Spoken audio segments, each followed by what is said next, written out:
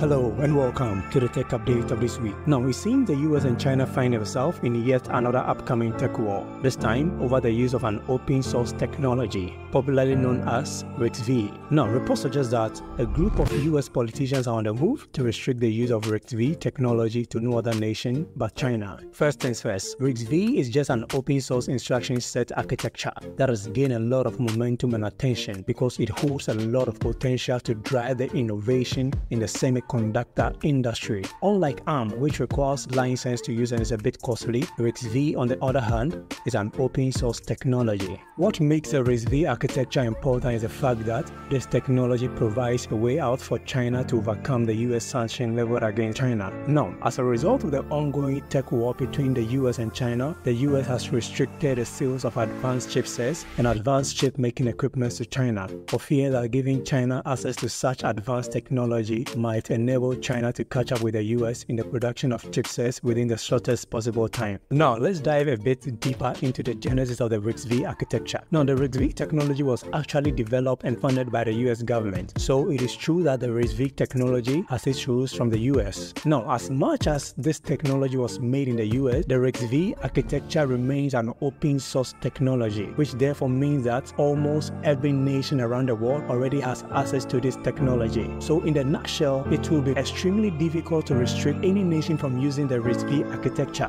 Chinese tech firms such as Alibaba, Huawei, ZTE, and Tencent for the past years have been making the moves and arrangements towards building chipsets based on the RISC-V technology. Since the RISC-V technology is an open source technology, it gives these firms opportunity to become independent. Also, major US tech firms such as Qualcomm and Google have embraced the RISC-V technology, highlighting the key interest these firms have in the RISC-V technology. Experts believe that it will be very difficult for the US to stop the usage of an open source technology such as the RISC-V. By the way, let me know what you think in the comment section. If you find this content informative, kindly don't forget to subscribe so you don't miss my next update. I'm out. Thank you so much and have a good day.